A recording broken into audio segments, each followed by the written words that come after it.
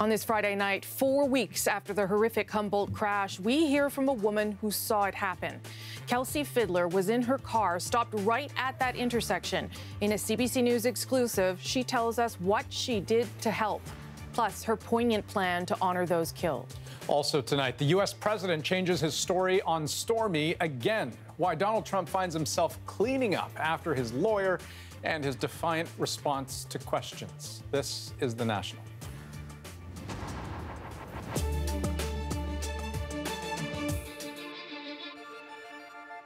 The crash shocked and saddened the entire country, but it tore a hole through a Saskatchewan community with the sudden loss of so many associated with the Humboldt Broncos. The devastating collision with a transport truck killed 16 people on the team's bus, injuring 13 more. It was an unimaginable event. But tonight, as Humboldt continues to slowly heal, you'll hear from someone for whom it was all too real. Kelsey Fiddler from Red Earth Cree Nation witnessed it firsthand. Kelsey was driving east when she reached that intersection. The truck approached, heading west. The Broncos bus appeared, driving north.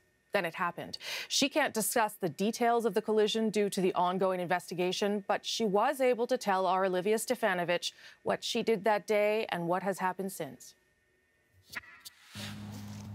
Her emotions are still so raw, trying to come to terms with the unthinkable. I always wonder why I was there. Kelsey Fiddler was waiting at the stop sign to let the bus carrying the Humboldt Broncos pass. It happened so fast. There was this crash. I immediately felt to move out of the way because we were just right there. I seen the crash. The bus and the semi were already in wreck. She says it sounded like an explosion. White debris from the bus rained down everywhere. I was shaking there. I was saying, Lord, Lord, Lord. And all I could think of was grab my phone and call 911 right away. And I told them that they need to get here. But she didn't want her sons to see the horrible scene. I knew they were looking back and I made them promise me not to look. Blankets and pillows she had in the car were used to treat victims. Kelsey was 28 weeks pregnant, and most likely from the shock, she started having contractions. 20 minutes apart at first, then 10, 5. Were you scared for your baby? Yes, I didn't want my baby to be born so early. But when paramedics noticed her condition, she refused to take up space in an ambulance. I'm okay, I can take myself to the hospital. Just go help those people there. They need you more than I do. Kelsey drove 20 minutes to the Nipawin Hospital. But luckily, everything with her unborn baby was fine. That's when I started feeling that sorrow for them. You know, I just couldn't stop crying for them. Part of her attempt to come to terms with what she saw 4 weeks ago is trying to connect with the families. I want to be able to hug the family and say sorry to them. She also wants their blessing because she'd like to name her newborn Humble. Because it almost sounds like Humboldt. Humboldt strong, you know. A way to honor new life after tragedy. Olivia Stefanovic, CBC News, Melfort, Saskatchewan. Of the 13 crash survivors, 4 still remain in hospital in Saskatoon. The Saskatchewan Health Authority is not releasing any more information at this time to protect their privacy. But we can tell you that another survivor, you've seen him on this show, Ryan Stresnitsky, is continuing to recover in a Calgary hospital. He's still paralyzed from the chest down, but he remains optimistic about a future in Paralympic sledge hockey. There's a lot on our radar tonight. Out west, one of the world's most active volcanoes is erupting on Hawaii's Big Island tonight. Lava is pouring through forests and even threatening homes. Johanna Wagstaff will join us a little later with what could be next. And in just 3 years, Alberta's Premier Rachel Notley has received 11 death threats. We'll take you through new documents obtained by CBC News. First, though, to New Brunswick, where the St. John River is hitting unprecedented levels, the highest anybody has ever seen. And the time to evacuate is now.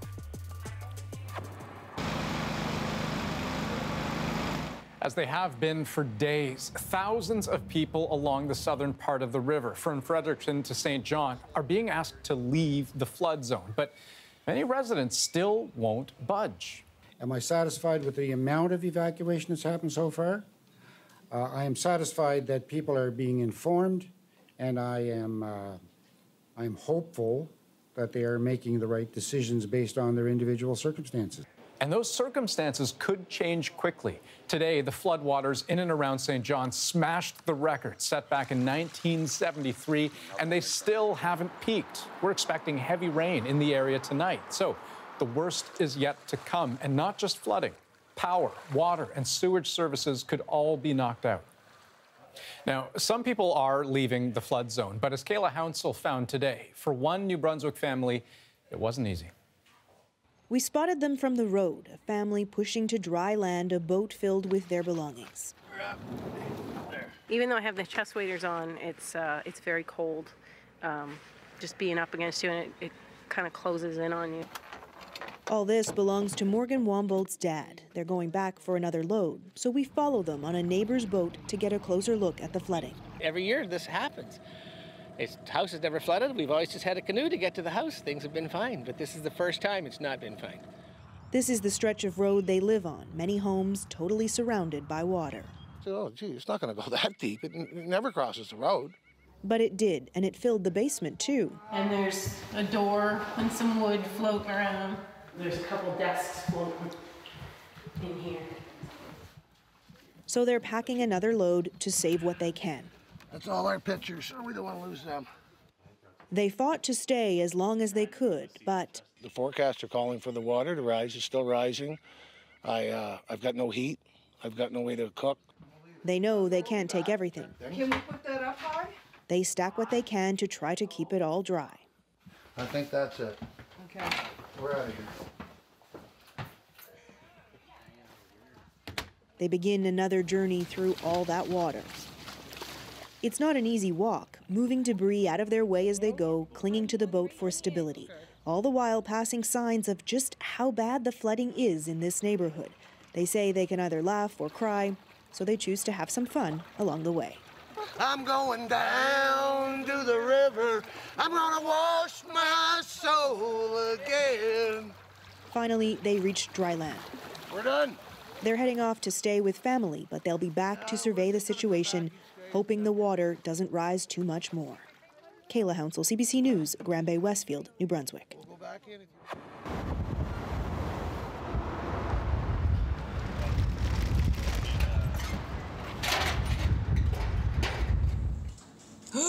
Oh my God. So, while some parts of the country deal with flooding today, in southern Ontario, including Toronto, it was the wind. About 200,000 people lost power. Flights were temporarily grounded at Pearson International Airport. Even riding the streetcar was a risk when a flying sign hit the wires on one route. And the danger wasn't just at ground level. Our own Neil Cooksall captured this massive crane spinning wildly, dozens of stories up at a condo development. Not too far away, a chair, likely blown off someone's balcony, streaked through the air. We haven't heard about any injuries related to that, but we do know that one man died and another was seriously injured when a tree fell on them northwest of the city. Environment Canada says wind gusts hit speeds up to 110 kilometers an hour in some areas. The Premier of Alberta is trailed by security everywhere she goes, from her daily walk into the legislature to news conferences and town halls. Now, documents obtained by CBC News show why there is real cause for concern. At least 11 death threats have been made against Rachel Notley since she took office. Here are just a few examples. This September, this 2015 tweet. "Really, you dumb cow. Be careful, woman, or you'll be the first assassination in Alberta." Or this threat, directed at the Premier and the Finance Minister. "Line, you arrogant, worthless jerk-offs against a wall, and you know what's next, and I would be the first to pull the trigger." Then this chilling incident, an application to a funeral home in the Premier's name for her own funeral. It's not clear who was behind those threats or if they ever faced any consequences, but we do know Notley is far from alone. As Rafi Boudjikanian explains, those who get the angry phone calls, the hateful emails, and the vulgar tweets say it has to stop. A newspaper would not on its pages publish vile commentary. The revelations about Rachel Notley resonated across the political spectrum today. Female politicians essentially saying, "Me too." I get death threats, I get vile language, I get messages designed to make me want to go home and die. You know, I've received threats of sexual violence in my life, and I get, I would get gendered slurs more than my male colleagues were. The level of the attacks and often the violent nature of the attacks is totally unacceptable. Notley herself has been relatively quiet about the threats against her. Talking about specific events as it relates to myself or our cabinet, that's not a thing that we do. This political science professor says there are partisan politics at play in the threats against Notley, along with sexism and the prevalence of social media. In this case, I see the people who are engaged in this, not only are they upset that their team is not in government, but I think they've actually withdrawn their consent to be governed by a party that they don't like. In Alberta, there were signs of a mix of anger and sexism early in Notley's premiership. At this rally, chants imported from south of the border. But if that is the mild edge, the case of Joe Cox shows how dangerous things can get. The British MP was fatally shot and stabbed in 2016 by a far-right extremist. As for any solutions, Thomas thinks it may be good not to give these hateful messages too much of a microphone. Otherwise, I think it's a profound chilling effect for any woman who has political ambition. CBC reached out to the RCMP to get more information about the volume of threats made against Canadian politicians, but police said they are unable to compile that data today. Rafi Boudjikanian, CBC News, Edmonton. Now, after seeing the CBC News reporting on those threats to Notley, Jason Kenney, the leader of Alberta's United Conservative Party, did tweet this. This is completely unacceptable. People should be able to step forward to serve their communities without fear of facing personal harm. And during a stop in Ontario, the Prime Minister was also asked if he was aware of the threats against Notley. Here's what he said. There are still levels of harassment and threats of violence and actual sexual violence in far too many workplaces, which is why we need to call this out. We need to continue to stand strongly and firmly against harassment, intimidation, and violence in the workplace, in our communities, in our homes. The Prime Minister knows firsthand about these kinds of risks, as you can imagine. Last year, a man was charged after both Trudeau and Notley were threatened on Twitter. A couple of months later, a Lethbridge woman was charged for uttering threats against his wife, Sophie Gregoire Trudeau. That charge was later withdrawn. And a woman in Kelowna was charged after threatening phone messages were left for former BC Premier Christy Clark during last year's election campaign. Well, now to the $130,000 question about Donald Trump and that hush money given to porn star Stormy Daniels. The answers are getting even messier, if that's possible, for the U.S. president. As the CBC's Keith Bogue tells us, today Trump was contradicting what we heard yesterday from his own lawyer, former New York City Mayor Rudy Giuliani. He'll get his facts straight. He's a great guy. It's a strange day indeed that begins with the president explaining that his own lawyer doesn't really know what he's talking about. Rudy's great, but Rudy had just started, and he wasn't totally familiar with everything. The president was trying to clean up after this candid interview Rudy Giuliani gave to Fox News Wednesday when he answered a question about the $130,000 hush money paid to adult film star Stormy Daniels. So they funneled it through the law firm. Funneled through the law firm, and the president repaid it. That contradicted the president's claims made on Air Force One a couple of weeks ago that he didn't even know about the payment, let alone where the money for it came from.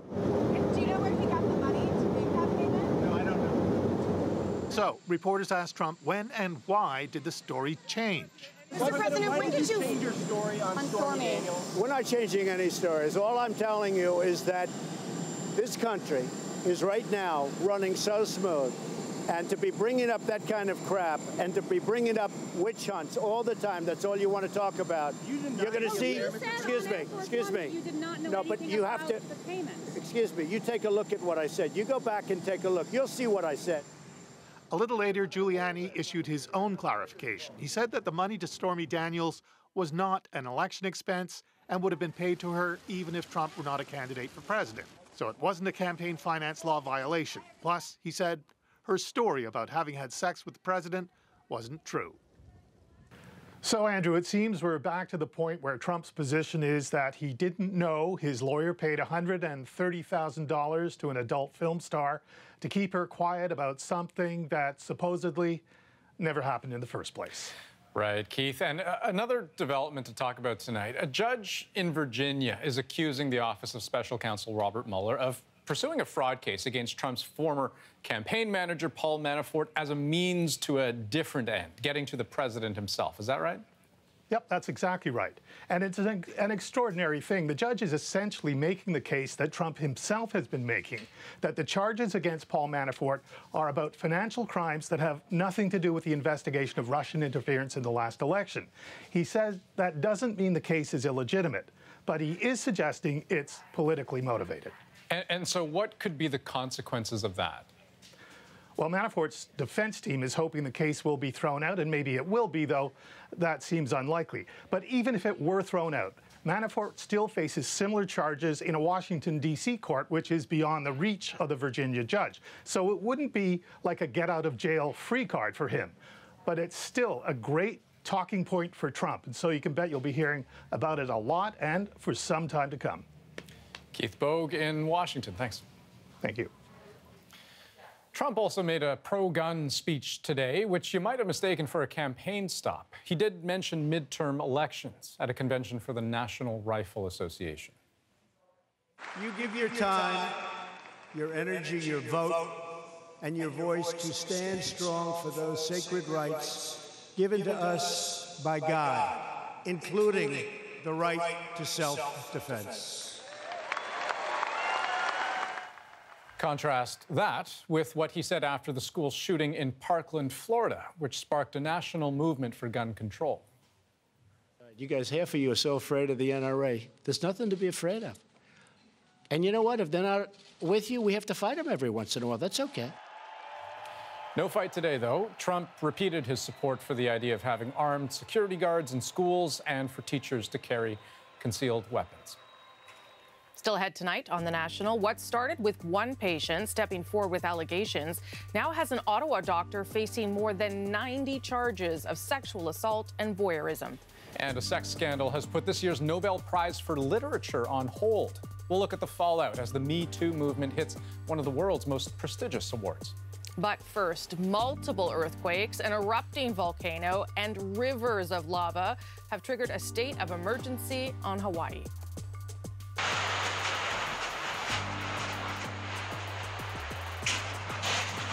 We could hear the lava exploding right from the house.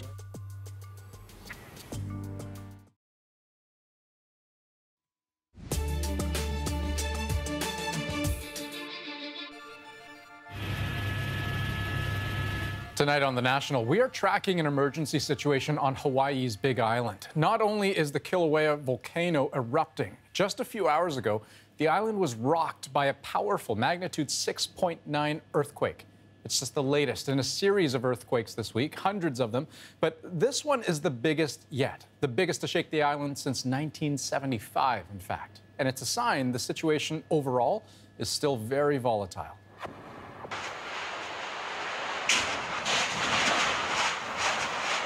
So check out this incredible video from a little earlier today. Lava still spewing from cracks in the road. This is almost a full day after the volcano started erupting. As of tonight, there are no reports of anyone being hurt, but more than 1,500 people have been forced to flee their homes, unsure of what they'll find when they return. Since it's right there behind our house, we could hear the lava exploding right from the house. And so, you know, is the house going to still be there when we go back over there? I told my mother this morning to pack a bag just in case, a go bag, and I ran in, I grabbed the dogs, threw them in a crate, put them in the car, went in my room, just grabbed up an armload of clothes, and here we are. So far, 2 homes have been badly damaged, and officials say it could get worse as more lava outbreaks are possible. They're also warning about a dangerous gas, sulfur dioxide, seeping through cracks in the roads. It's pungent and it's toxic. Now, Johanna Wagstaff is our meteorologist, also a seismologist. And Joe, can you explain what's actually going on underground that's caused all of this to happen in the first place? Because we're not just seeing lava flow, we're seeing lava bubbling up to the surface in strange places. It's true, Andrew, because these new fissures that have opened up have actually opened up much farther to the east than the regular flow of lava. And I say regular because this part of the volcano has been erupting pretty steadily since the 80s. In fact, all of the Hawaiian Islands owe their existence to this upwelling of magma under the ocean floor.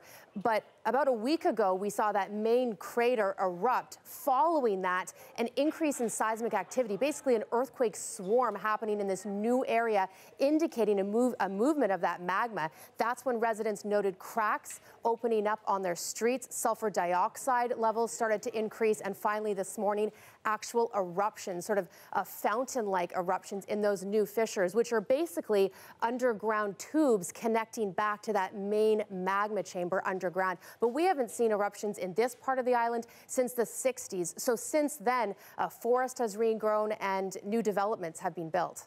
Right. And so once the lava's flowing, I mean, how do scientists look at what's happening and predict where it's all ultimately going to go, or even how much of it will come out? Well, Andrew, it's a complicated forecast, and scientists are monitoring this very closely. They're learning as much as they can about these new fissures. These earthquakes that are still happening are actually helping us figure out where that magma is going. We're also monitoring deformation of the surface, again, to see where that magma is moving. And we're able to monitor those dangerous sulfur dioxide levels from space. But it's hard to say whether this lava flow will eventually cut off in a matter of weeks or if this becomes a new lava field for the indefinite future, Andrew. Yeah, and that would be a terrifying prospect, I suppose, especially for all those people who have homes in the area. Absolutely, yeah. Johanna Wagstaff, thanks so much. You're welcome. And we do have a lot more ahead tonight. Just 2 weeks now until the big wedding day, and still so many questions. Will Meghan have a maid of honor? Who will walk her down the aisle?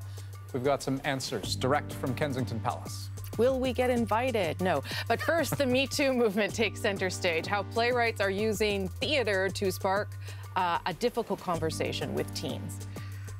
I guess I just had too much to drink and I don't really remember. So they think I... No, I didn't tell them anything about us. He didn't know what was happening and she didn't know what was happening at the time. But like, he still should have like known that he's supposed to get her consent.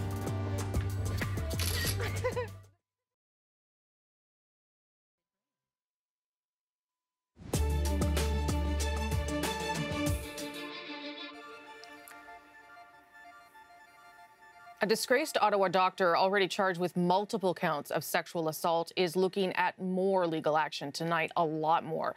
Police now say his alleged abuses may go back over some 30 years, and yet he was still practicing medicine until just recently. Catherine Cullen has more of the troubling details.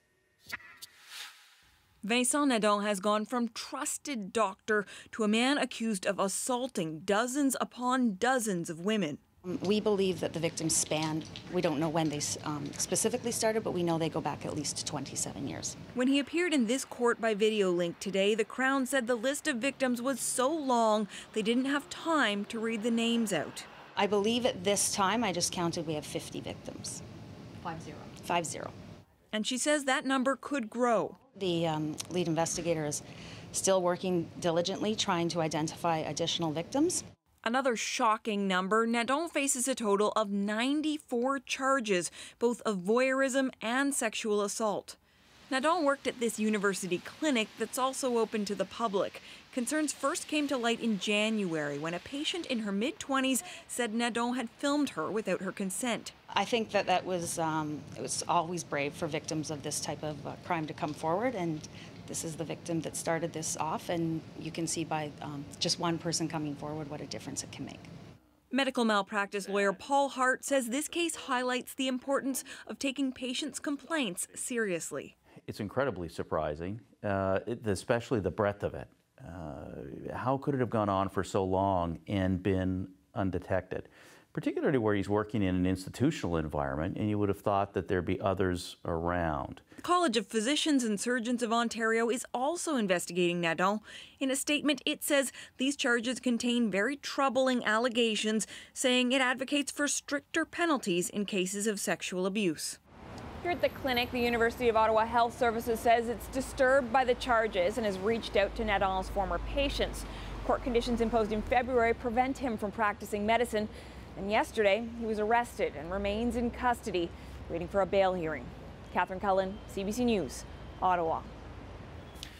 Well, the world's most prestigious literary award is in meltdown mode. The Swedish Academy is choosing not to present a Nobel Prize for Literature this year. Instead, it'll hand out 2 awards next year. All of this triggered by a sex abuse scandal. Last November, the husband of an Academy member was accused by 18 women of sexual misconduct. Some of the incidents even allegedly took place on Nobel properties. And the same man is also accused of leaking the names of Nobel winners. Infighting over the crisis has caused a number of people to just up and quit, leaving the Academy with too few members under its own rules. That's prompted a rare intervention by Sweden's king. And as Stephanie Skandaris reports, the Academy is now struggling to recover.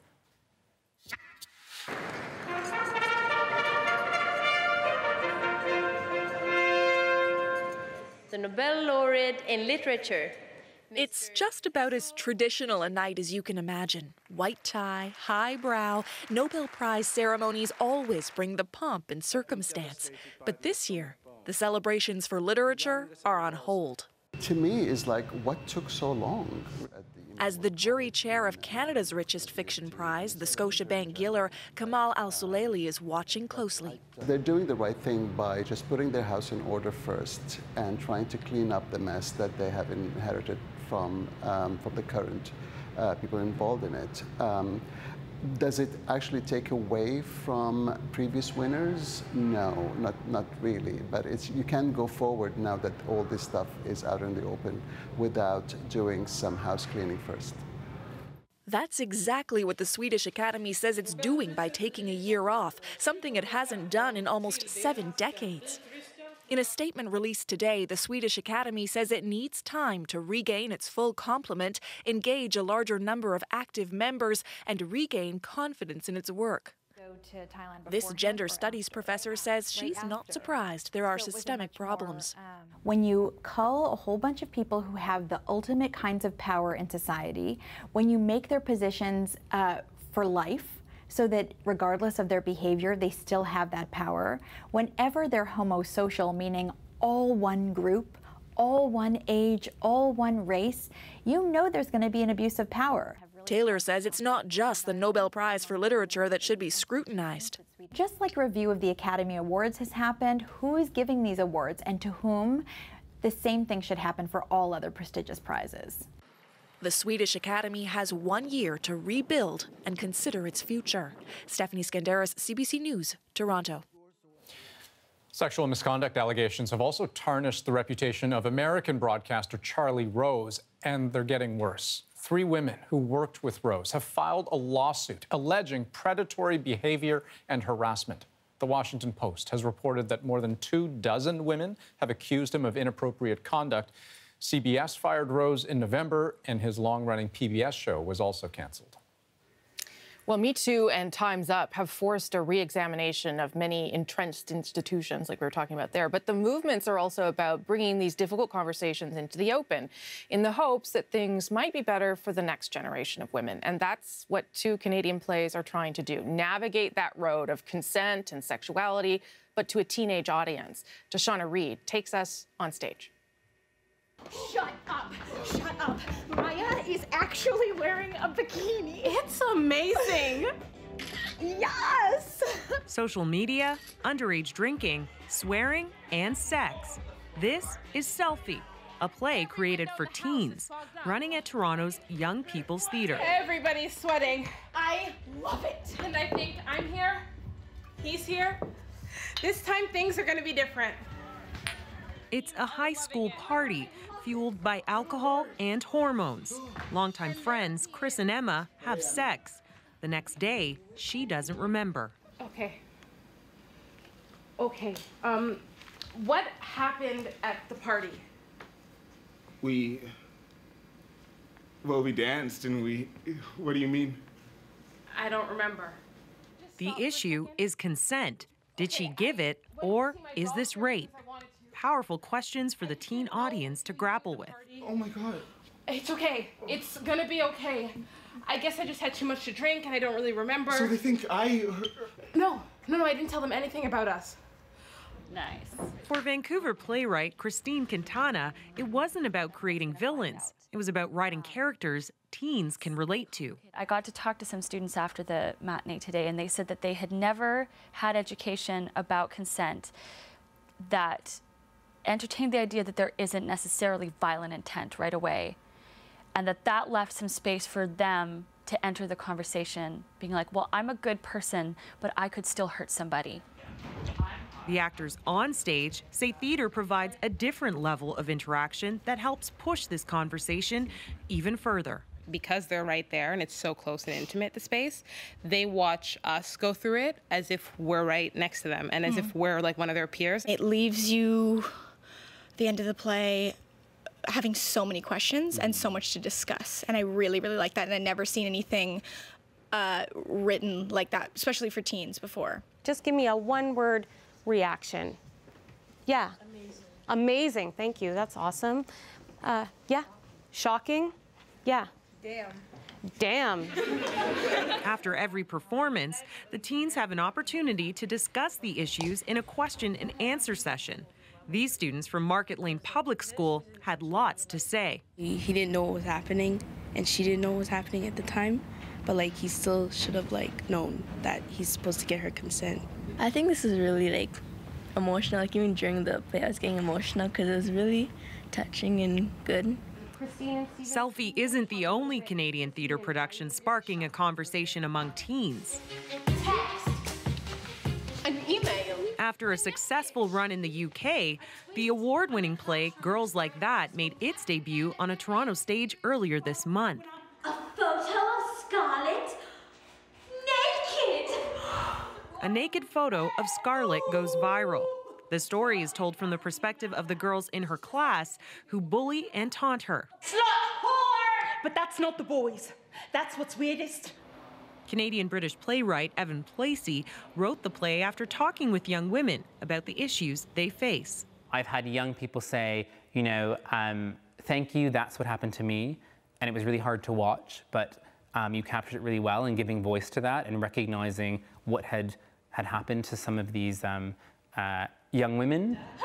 Both productions aim to have the audience question what role they might play in these kinds of situations. And so to create a scenario that would allow students and educators and adults to see themselves in that scenario and say, well, what's my responsibility? What do I need to be looking to myself to do to keep myself and other people safe? We're starting the conversation. And that's what's really important. And hopefully, you know, I'm remaining optimistic, that will evolve into action. Raise your hand. The hope? Yes. These kids will take what they've learned with them. Tashana Reid, CBC News, Toronto.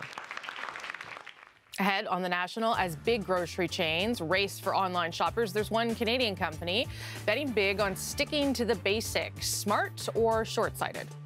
I think a lot of grocery chains didn't change fast enough, and they're really on their heels now. And we see weakness, and we want to pounce on it. To not have a service that they want and they're used to for other products is incredibly dangerous. You're really handing that part of the business, that millennial customer, to other folks.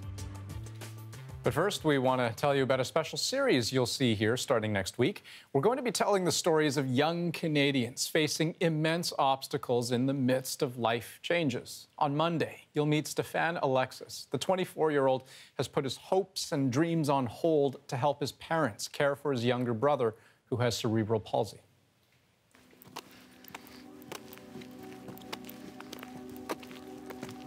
When people think about a caregiver, they generally think about a female. It's a very easy assumption to make and a very easy picture to paint. Watching my dad taking care of Tor has impacted me in a pretty significant way because he's shown me the other side of masculinity. He teaches me how you're supposed to be attentive to certain things and how you're supposed to take care of your family.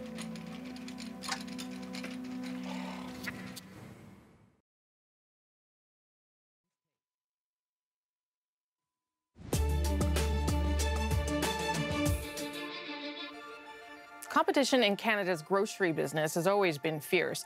But when Amazon announced last summer it was buying Whole Foods and teased technologies like drone delivery and no cashier stores, it prompted all the big chains to start innovating their online services, except for one. Diane Buckner explains why Farm Boy is banking on brick and mortar. Hi, welcome A chilly morning in a Toronto suburb. These are homemade. It's not even 8 a.m. on a weekday. But the lineup is growing. There's no MSG, no fillers, no artificial flavors or colors. What can get Canadians out of bed so early? We are Farm Boy Incorporated. Not just free snacks. We've been waiting for this store to open for months, and we need the quality of this store in our neighborhood. Looks like gonna be nice. It's gonna be interesting to see all the goodies they have for sale. This is the grand opening of a new Farm Boy. It's headquartered in Ottawa with 26 stores around southern Ontario. Thank you very much. I'll take one of these. These shoppers won't find products such as laundry detergent or toothpaste in the aisles here. Farm Boy only sells food. We put in our whole own line of deli roasts with no nitrates. CEO Jeff York is gambling Farm Boy's focus on foodies is a winning strategy in today's hyper-competitive grocery industry. I think food is very important to people now. It's just not go get cheap food and just use it as a means of existence. Food is actually very popular, and you get the TV networks and things and the whole chef culture, and I think we're riding a good wave right now.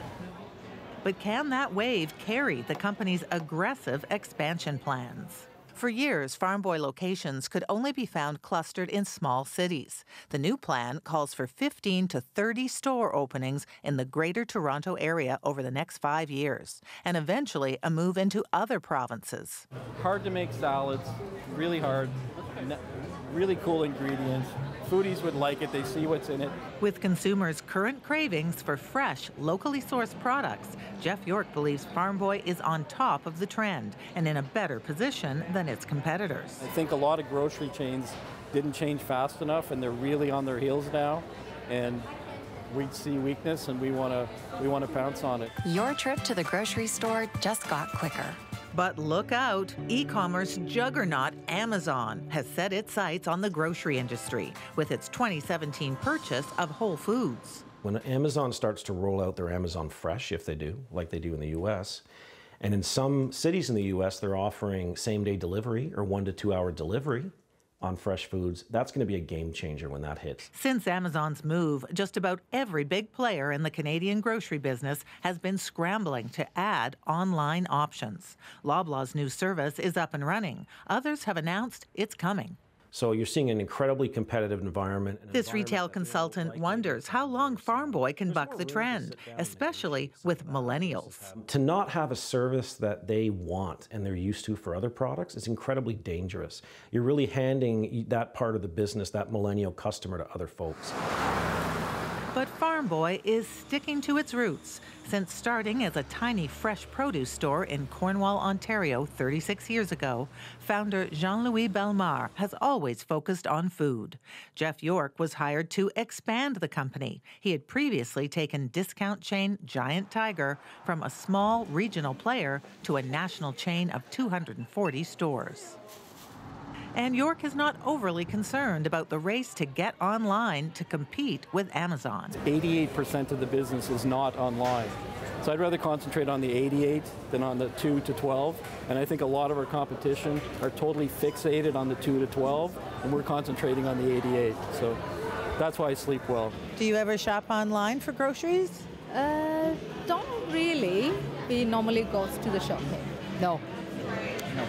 I buy a lot of things that are, you know, not food online, but when it comes to food, not so much. No. How come? We're old people. We're not too good about the computer.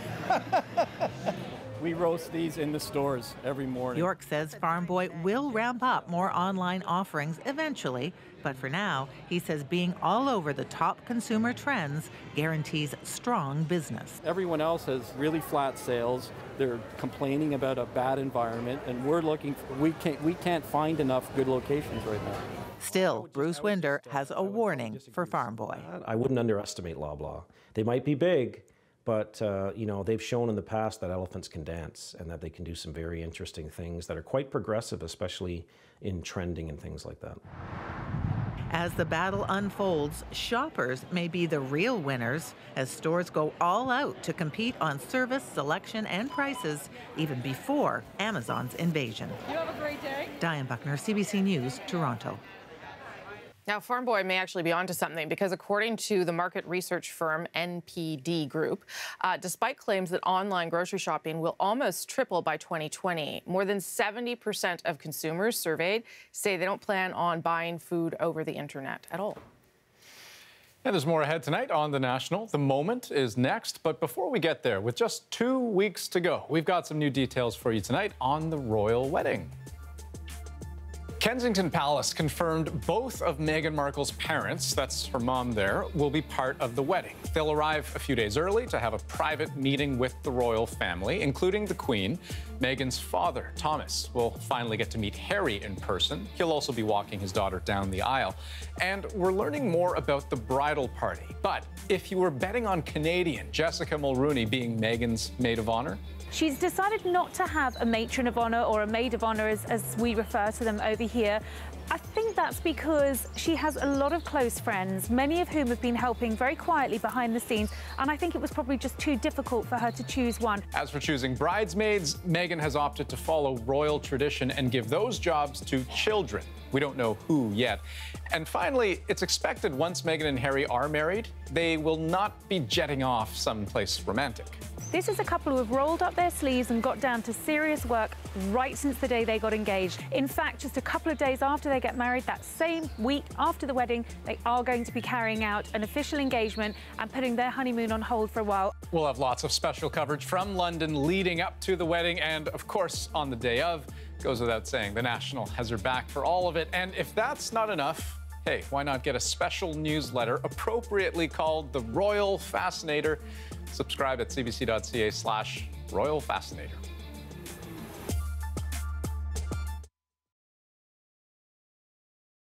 If you're an alien and are looking to relocate, I can find your terrestrial forever home. I'm Liz Klein, Earthling House Huntress. You are gonna love the next place. I just know it. When I get that feeling, I can't stick around before too long. Man, it's time to roll.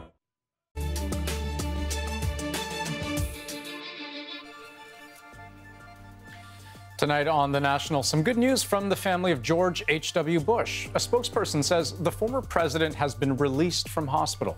Bush ended up in intensive care nearly 2 weeks ago after contracting an infection that spread to his blood. Now, though, he's said to be doing well and is happy to be returning home. We have an update for you now on a story we brought you last night. The Vancouver chiropractor who posted a video that seemed to be anti-vaccination, he's resigned from his position. The best way to protect yourself from the flu is not a flu shot, in our opinion, but boosting your immune system.